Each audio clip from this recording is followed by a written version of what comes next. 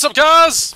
Nick here with a brand new unboxing video. Yes, I decided to wear this now because it sounds like I'm really distant. No matter even if I have the air conditioner on, if I have my fan on, it just sounds like I'm really far away. So, I'm going to unbox the game today.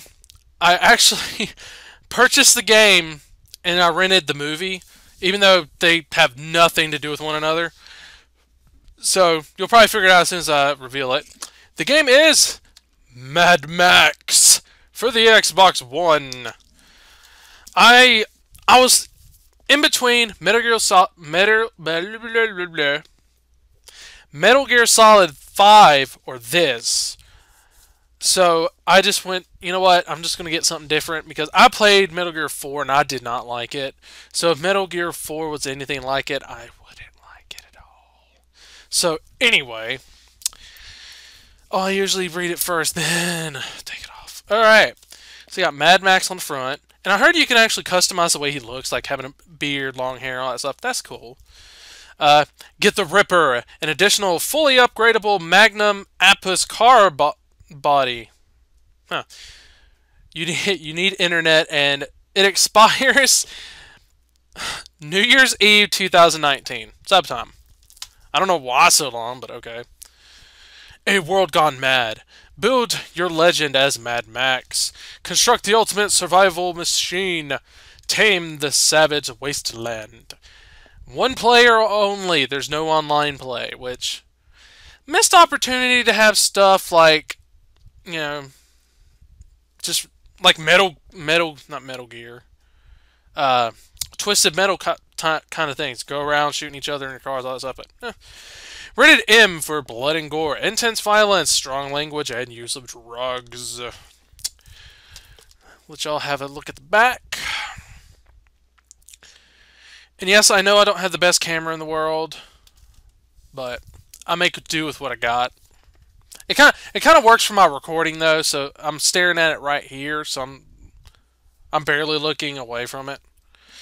All right, so y'all can probably figure out I rented the Mad Max Fury, I believe it was called, and I heard it was a reboot. It was either a reboot or a continuation. Well, it can't be a continuation because Mad Max is a lot younger. Because I think Mel Gibson was like, I don't know, I want to say like 35 or something when he did the last movie, the last Mad Max movie. Probably younger. He was like 21 when he did the first one. I'm like, what? It was like 75 or something like that. He was really young, actually. So I'll see. I mean, it was a $2 thing, Redbox, whatever. So let's see what we got in here. Okay, I can't put the code on here, but this is what comes with it if you get the one that has a little sticker on it. Not showing the back, of course. And it has a manual? What? What? End user license agreement and a picture. Like literally. A picture. What's the point of this? Just throw it out. There's no point in that. There's the box. It's actually not anything to do with, or here's the disc. It has nothing to do with the box itself, so that's pretty nice. I always like those. You know, the box is actually something decent. So, thank you all for watching this unboxing video. Semi-announcement. 500 videos for me is about to come up, and I figured, you know, I think the last special I did was at 300, like last year in Minecraft. So I figured, you know, why don't I do a Pokemon game on my channel, like traditional. Now I'm in between two. One is actually bringing one back. I've actually done Ash Gray before, but I got to a point where I'm like, you know what, this is stupid. This is taking forever, and I got stuck.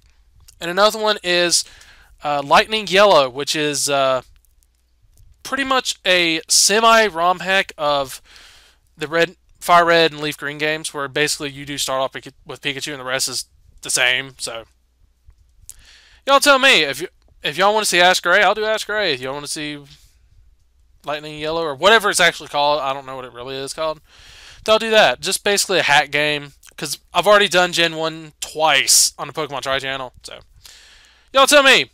And if nothing, I'll flip a coin. I don't care. So, thank y'all for watching. Hope you enjoyed it.